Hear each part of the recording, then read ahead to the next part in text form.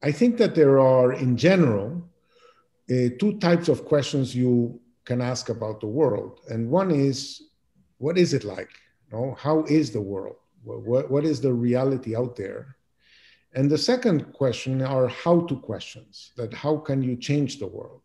It's very important that when the world tells us something that we thought we knew but didn't, that we recognize it and that we correct. Call whatever you want the society we live in. I would leave that to the historians. I think we should all be focused on how to make it better. I think that the world is going to become more globalized. And I don't see an easy way for governments to prohibit that. We are full of challenges that we know of and a bunch of challenges that we're probably not even aware of. And that dealing with those challenges will force change. And that change will eventually make us look different from the way we currently look now.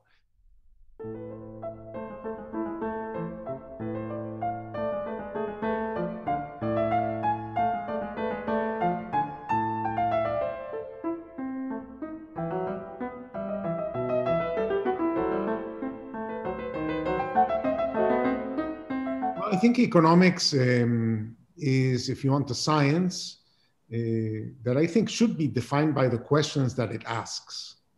And I think it asks important questions about, how to generate prosperity in a society, how to generate stability in a society, how to generate inclusion in a society, how to generate sustainability in a society, and so on.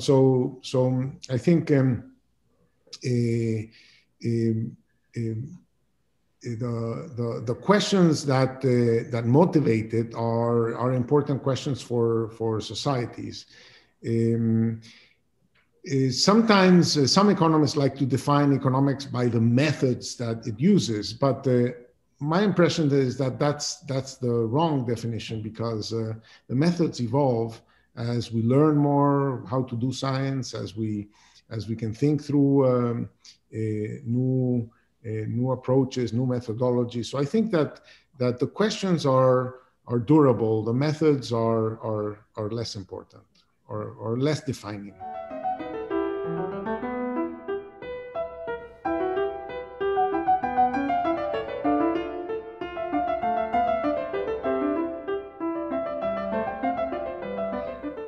I think this is a great question, and it's a fundamental question.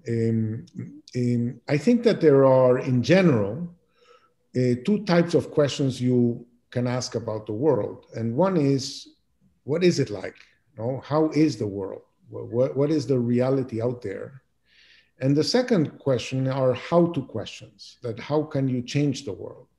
So the first question, say, is like physics or chemistry. Right? What is the nature of reality out there, and what are the regularities or the laws that reality seem to follow or not? How to think systematically about that reality. And the second one is how do you change the world? How to question. So those are questions in engineering, if you want. Now, in a university, there's a physics department and there's an engineering department. And there are physicists that teach in the engineering department, but engineering is not physics. It asks different questions. It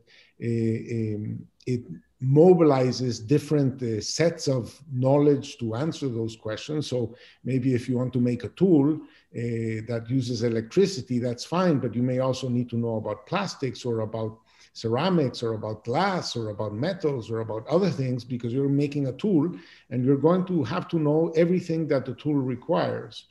So I think of myself, I'm a professor at the Harvard Kennedy School, which is a public policy school. So I would like to think that I'm in the engineering department, but I'm at a university, I'm an academic, I'm supposed to be publishing stuff and so on. So I think of myself as an engineer that also likes to dabble into physics, but that those two disciplines, at least in our head, should be clearly distinct. That the how-to questions involve, integrating a lot of knowledge that is not as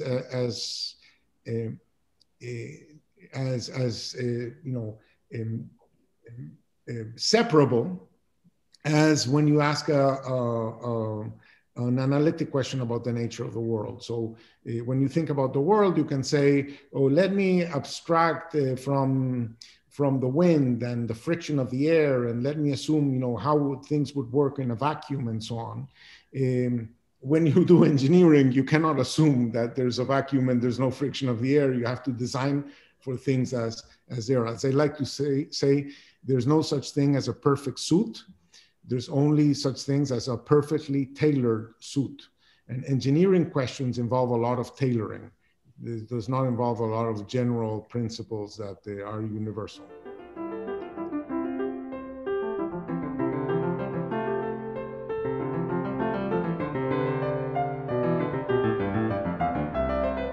Okay, so there are at least two parts of that question. I think there are, what is the proper relationship between, say, the sciences or the engineerings and society? And the second question is, what constitutes the common good? And I think that one of the things that in a democratic society must be clear is that the common good is not something that pre-exists, it's something that emerges. It's something that should be the outcome of some participatory political process where everybody can voice their preferences and say, do you want more of A or more of B? What's the right trade-off?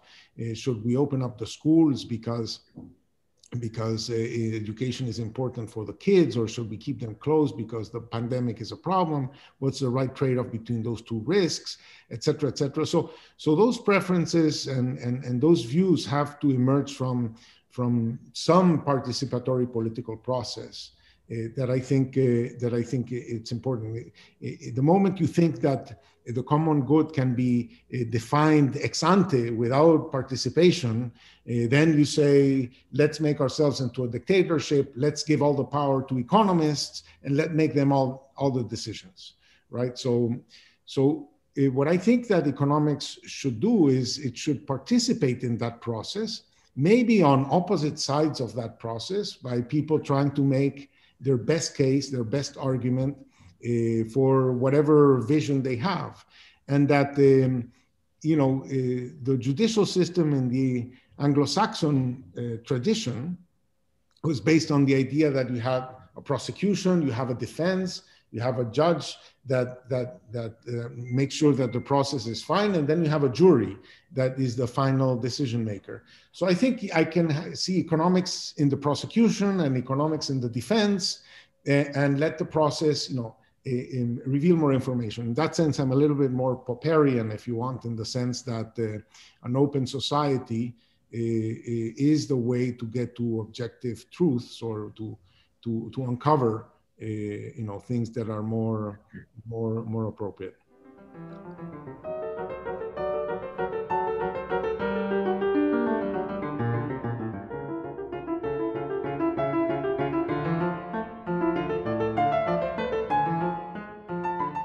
I think that if you define economics as a set of questions and so on, I think that the questions you just mentioned are super important.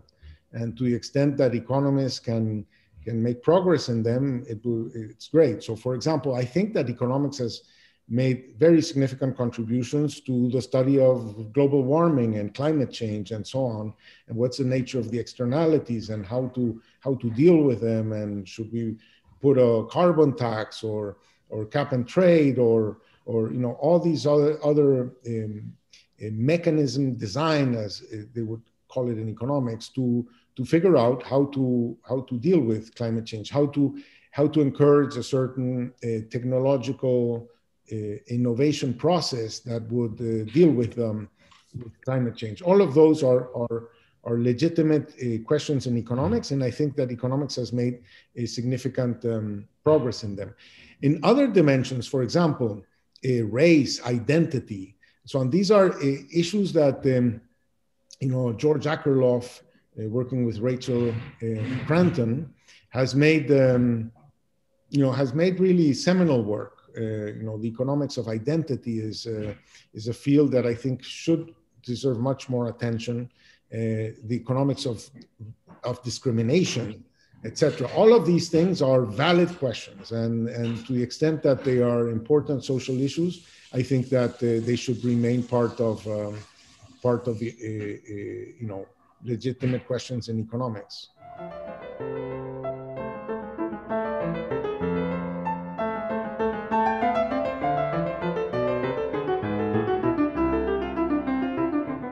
So I think there's a sense of, I mean, I don't think economics should be held accountable in the same way as you wouldn't say that engineering should be held accountable for the Challenger disaster.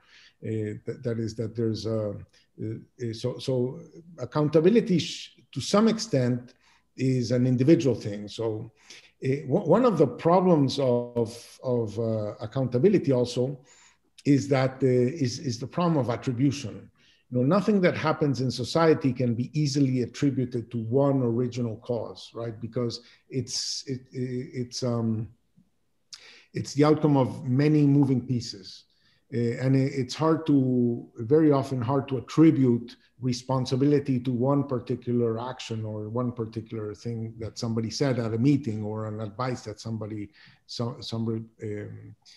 said, because, you know, in their defense, they can always say, yes, but I mentioned that in the context of the 10 other things that didn't happen or whatever, right?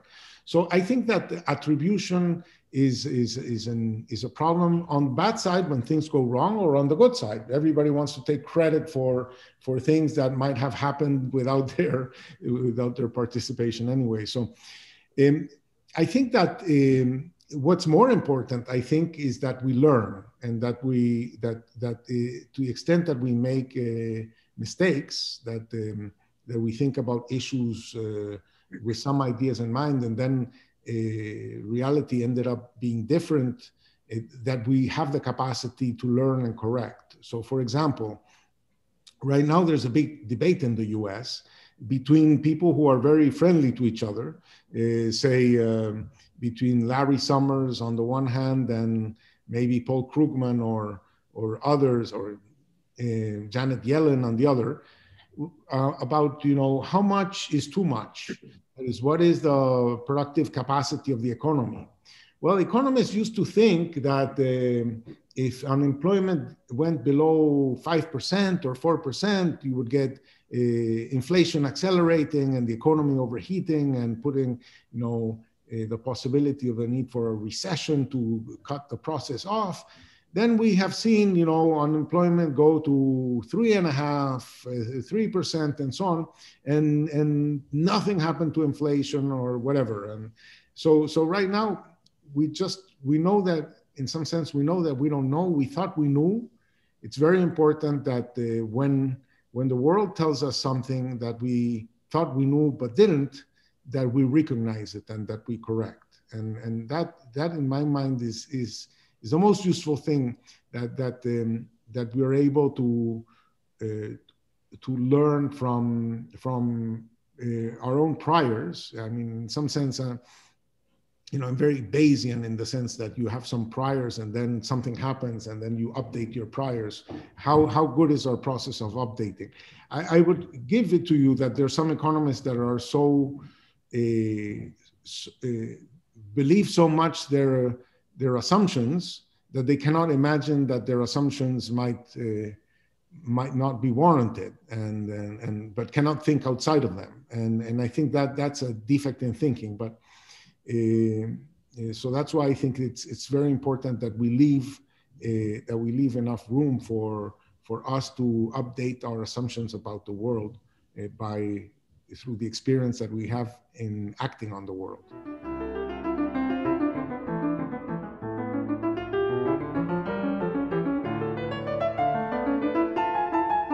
There's a famous quote by Paul Krugman, who once said, "Those that can do, those that can't discuss methodology."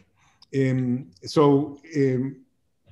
know, we should, you know, we have the world as we have it. You want to give it a name of capitalism, you know, that's fine. But if we find it wanting, and if we can imagine ways of making it better, let's work on that. And then maybe in the future, some historian is going to say this was the birth of X or the birth of Y, or they will hyphenate that capitalism into something new, but you were just solving problems. So I think that most people would agree that the healthcare system in Canada works better than the healthcare system in the US, at least in generating more satisfaction in the public and more coverage and better health outcomes at a lower price, right? Now, that would require a set of reforms in the US, which would maybe still be called capitalism or whatever, but it would be not the same as before. It would be a change. And then historians will maybe label that as a watershed event or not. I think that capitalism, in Marx's mind, okay, what he was thinking is that there was a bunch of the production was happening in these small units of family businesses, right? The shopkeepers and artisans and stuff that, in his language, they own their means of production. They own the tools with which they would do their stuff, right? The butcher, the baker, and the candlestick maker. And what impressed him was the idea that there was this transformation in production where production units would become much bigger, more people working there, and with machines and stuff, and somebody would own these businesses and these machines and so on. They would own the means of production, and the others would just, in his language, sell their labor to the owners of the means of production. And that was, in his mind, capitalism. So if you take Marx's definition, then to a large extent, capitalism has been a surprising failure in much of the world, because while in the US, something like 90% of people are, say, wage laborers. They work for an employer that pays them a wage, which is what Marx had in mind that what was going to happen. So it did happen in the US. 1 out of 3 people in the state of where Monterrey is in Mexico don't have a wage. They work as self-employed or in mini enterprises like the ones that existed when Marx was writing and he thought that they would disappear. Well, that's 1/3 of the labor force. It's 6/7 of the labor force in Chiapas, Mexico. And it's 19/20 of the labor force in India. So in a lot of the world, that transformation didn't happen. And I think it didn't happen. And that means the world remained more like people who are self-employed, artisans working independently and so on. And that is associated with low productivity, low incomes, high poverty, and so on. Why?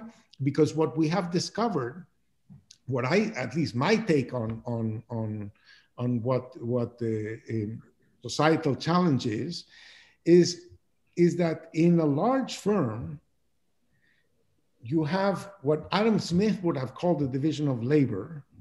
I would call the division of knowledge. That is, in a large firm, you have people who know about more different things. People who know about procurement, about production, about marketing, about branding, about finance, about accounting, about taxes, about contracts, about human resource management, et cetera, et cetera. And so the whole knows more than any individual could possibly know, because you've put different bits of knowledge in different heads. And by bringing all of these heads together, a social brain develops that can do more than any individual could. And that has taken the form of this, what you might want to call capitalist enterprises. But we've also figured that, modern society has many other forms of organization. To my knowledge, I don't know of any top-ranked for-profit universities. They don't exist in my mind. There are no such thing as, top quality for-profit universities. There's a huge sector of NGOs and stuff that does a lot of things that cannot be organized for profit. And these things have emerged. There's a huge participation of of governments in many things. There is a market for cars, and you can decide, whether you want a Toyota or a Ford or what you want, and these are all private companies and so on. There is no market for highways. And without highways, the car is not very useful. So there's an enormous complementarity on things that are organized collectively and things that are organized through markets. So I think that's the society we live in, and that part of the problem, part of the ideology of thinking that that a society could potentially have been organized only through markets, and that if left on their own, they would do great things and so on, we would all be with cars and no roads. So that would not be a world where we would want to live in, and it's not the world we have inherited. So I think that, call whatever you want the society we live in. I would leave that to the historians. I think we should all be focused on how to make it better.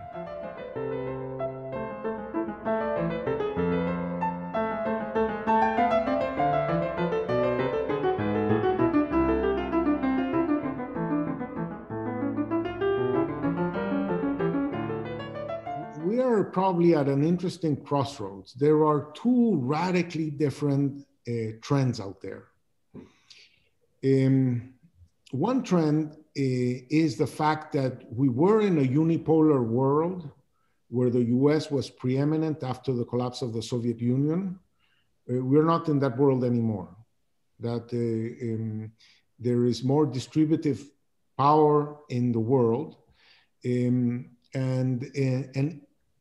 if we, if the world moves in the direction that most people would like to see it move, that is where poor countries tend to catch up, and so that they develop living standards that are closer to where rich countries are today. Well, in that case, those gaps between the poor and the rich countries would be smaller, and consequently, those gaps in power would also be smaller. And the US, which represents something like 5% of the world population, is not going to be the dominant player. So how do you live in a world where there are more people who feel empowered, autonomous, and so on? What's that equilibrium, right? So that's one source of pressure. I like to say that people complain a lot about inequality, but a lot of the pressures on the world are consequences of increasing equality. That is, the fact that the poorer countries are catching up means that there's more competition in many industries that were, comfortably stable in rich countries, and so on. A second dimension is that there's been a tension between having sovereign policies and having common policies. That there's a benefit of having sovereign policies because then democracy can decide what you want, etc. But in a world that is interconnected, having a sovereign policy is like, having the right to build half a bridge. If your bridge connects with your neighbor, and if he does not decide to make the bridge, or she doesn't decide to make the bridge, you get half a bridge. And on half a bridge, you don't get half the traffic, you get zero. So there is a benefit of having common policies. And that's why you've seen so much pressure in the European Union, say, to want to become a bigger thing where, yes, we are going to abandon some of our sovereign policies, but in exchange for that, we're going to have the benefit of having policies that are more common. And so I think that's a second tension that's out there. And some people think, my colleague Danny Roderick thinks that the idea of common policies has gone too far, that we need to re-empower, that the balance between common policies and sovereign policies has moved too far in one direction. And so my sense is that the world is in flux. The current equilibrium is not likely to last. It's generating a lot of political tensions. But I hope, and there's one more thing. there's a lot of talk about trade and protection or whatever. But one of the things that is happening right now is that Julian is in Canada. Fabio, you are in Berlin, you're Italian. And I'm here in the US, I'm Venezuelan. And we're producing something, some output that is done in common, right? And we cannot imagine what is a world that would prohibit us from doing this, right? One of the things that happened with COVID is that we learned that we could do a lot of things from home. But anything that can be done from home can be done from abroad. So at least in terms of all of these things that are teleworkable, I think that the world is going to become more globalized. And I don't see an easy way for governments to prohibit that. And in any case, I don't see why they would. And I don't want to imagine what are the infringements on our individual liberties that would allow them to prohibit us from doing what we're doing right now. So in some sense, I think that the arrow of globalization is with us, there will be questions of how do you organize political systems given this integration of knowledge and information that characterizes the world. But I look at our current program and I look at the future with excitement. I don't find that as a dark, dangerous future. I hope we are able to manage the consequences in a way that makes that future more promising. If I could just come in for a sec, there's a setback for physical globalization in some form, but digital globalization obviously is accelerated. So that you're talking about like the digital globalization, yeah, very interesting. Expanding scope of digital globalization because it involves the globalization of tasks. It will re-engineer global value chains because many of the things that can be done from home will be done from anywhere in the planet, and that's going to, you have now these digital nomads that realize that they can work from anywhere, so why not from a national park, and so on. So I think these are trends that our institutions were not designed with those possibilities in mind, and they're bound to generate issues.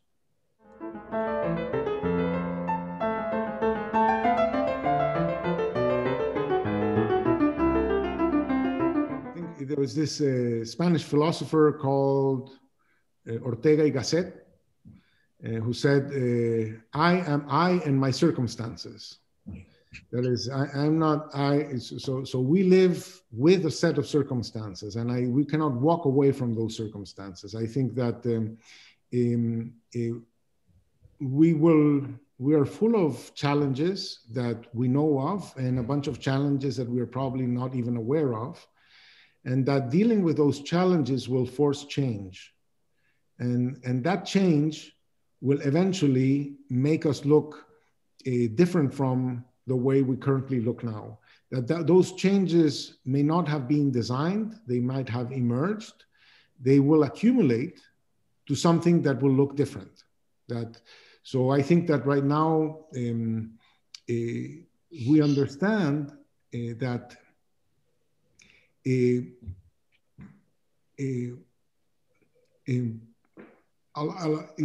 the old language of, say, Hayek, capitalism, if you want, was about freedom, and property rights was a way of guaranteeing individual freedom, and freedom was sort of like a unifying concept. I think that modern technology, by requiring many different people who know about different things collaborating, puts a greater accent on collaboration. And so, for example, while famously Milton Friedman said that the social responsibility of the firm is to its shareholders, that now has come into question by everybody that, now they want to say it's the stakeholders. Why? Because you rely on your suppliers, because you rely on your workers, because you rely on your neighbors who want to make sure that, they're not going to die because you polluted their environment. That you want to rely on your customers and their trust and so on. That you want to rely on your creditors and your investors. So there's a whole ecosystem of people that you rely on, that their trust and support you seek and require. And so I think that whatever capitalism that you want emerges, it's one that is able to secure a more stable and more productive forms of collaboration. And collaboration is among free people, but among free people that collaborate.